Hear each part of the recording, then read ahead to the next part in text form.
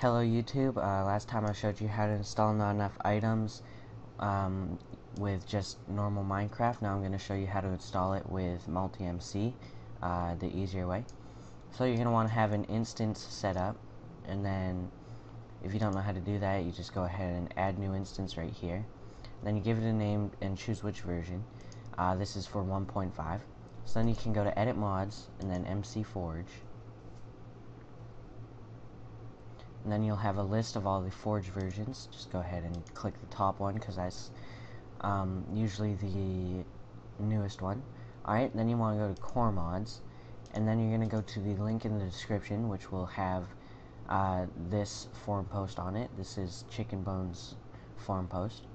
So you're going to go into Code Chicken Core and download for MC 1.5, and then you're also going to go into Not Enough Items, and then install instructions plus downloads, and then download for MC 1.5. Just go ahead and skip the ad, press keep, skip the ad and press keep again.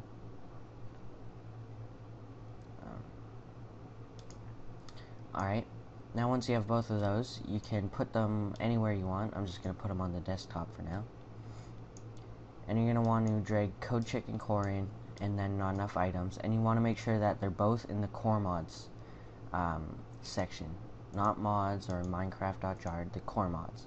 Alright, so now if we run this tutorial instance, we'll see that we have Not Enough Items installed.